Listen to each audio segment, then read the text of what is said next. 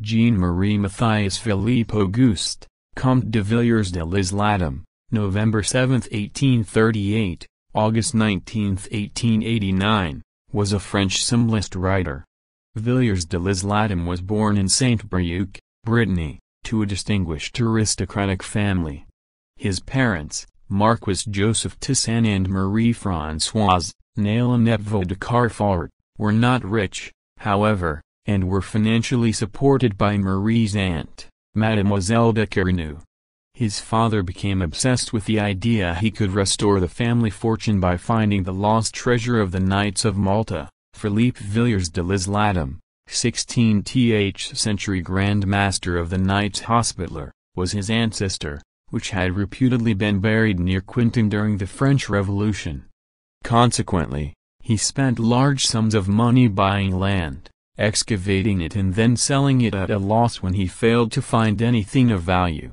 The young Villiers' education was troubled. He attended over half a dozen different schools, but from an early age his family were convinced he was an artistic genius. As a child he composed poetry and music. The most important occurrence in these Breton years was probably the death of a young girl with whom Villiers was in love, an event which would deeply influence his literary imagination. Villiers had made several trips to Paris in the late 1850s, where he became enamored of artistic and theatrical life.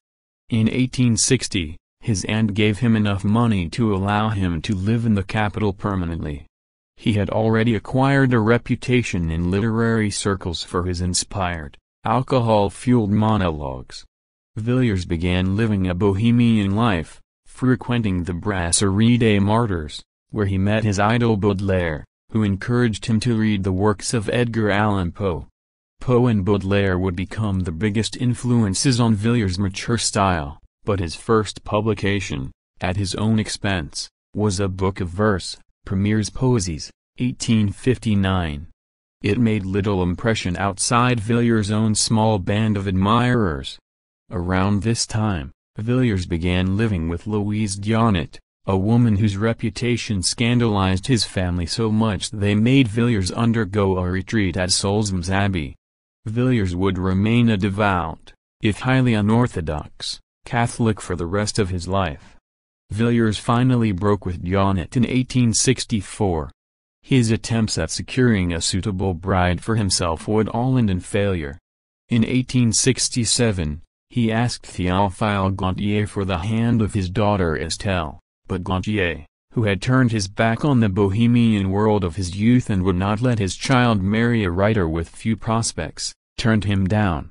Villiers' own family also strongly disapproved of the match.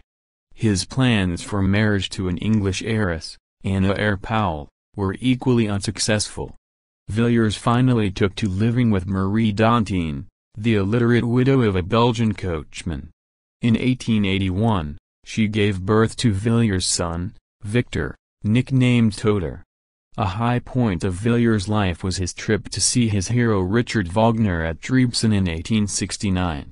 Villiers read from the manuscript of his play La Revolte and the composer declared that the Frenchman was a true poet. Another trip to see Wagner the next year was cut short by the outbreak of the Franco-Prussian War, during which Villiers became a commander in the Garde Nationale. At first he was impressed by the patriotic spirit of the Commune and wrote articles in support of it in the Tribune du Peuple under the pseudonym Marius, but he soon became disgusted with its revolutionary violence. Disaster came in 1871 with the death of Villiers' aunt, Madame de Carnou, and the end of her financial support. Though Villiers had many admirers in literary circles, the most important being his close friend Stéphane Mallarmé, mainstream newspapers found his fiction too eccentric to be saleable and few theaters risked putting on his plays. Villiers was forced to take odd jobs to support his family. He gave boxing lessons and apparently worked in a funeral parlor and as a mountebank's assistant for a time. Another money-making scheme Villiers considered was reciting his poetry to a paying public in a cage full of tigers, but he later thought better of the idea. According to his friend Leon Bloy, Villiers was so poor he had to write most of his novel Future lying on his belly on bare floorboards because the bailiffs had taken away all the furniture. His poverty only increased his sense of aristocratic pride.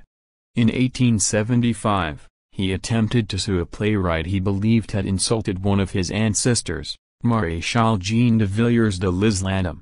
In 1881, Villiers stood unsuccessfully for Parliament as a candidate for the Legitimist Party. By the 1880s, there was some change in fortune. Villiers' fame began to grow, but not his finances. The publishers Calme and Levy accepted his conscruals, but the sum they offered Villiers was negligible. The volume did, however, come to the attention of Georges Carl Huysmans, who praised Villiers' work in his highly influential novel Erebus. But by this time, Villiers was dying of stomach cancer. On his deathbed, he finally married Marie Dantine, thus legitimizing his beloved son Toter. He is buried in Père Lachaise Cemetery.